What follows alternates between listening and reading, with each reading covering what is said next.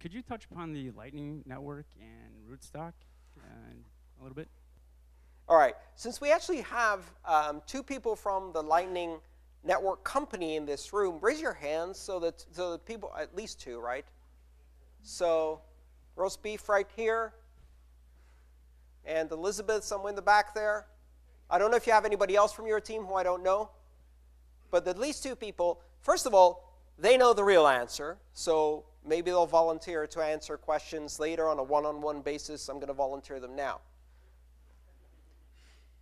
If you want a completely wrong answer, based on the little information I've been able to cobble together in my limited understanding, here goes. Lightning Network is an overlay layer 2 network.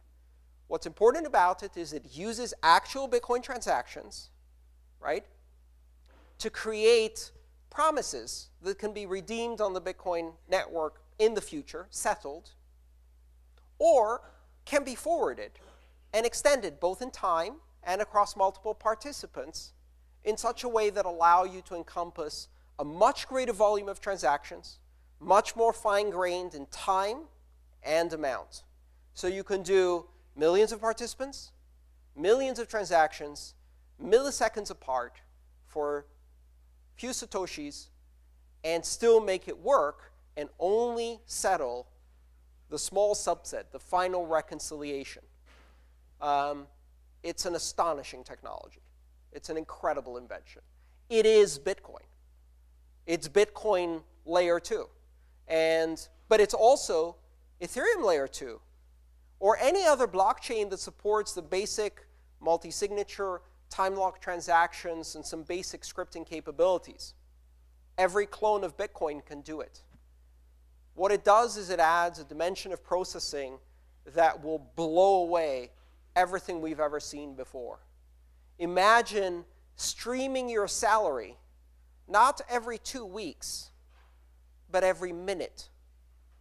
Why not get paid every minute? Incrementally.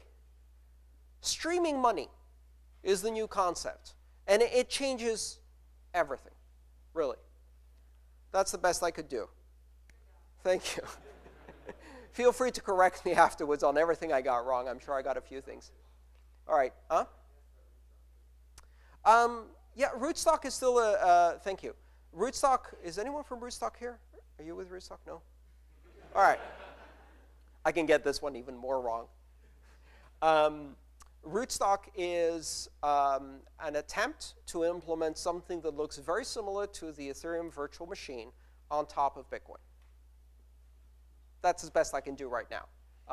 Hasn't been implemented yet, partly because it depends on a couple of underlying technologies. It needs segregated witness, it needs some new scripting opcodes, and the ability to soft fork upgrade some of the scripting language.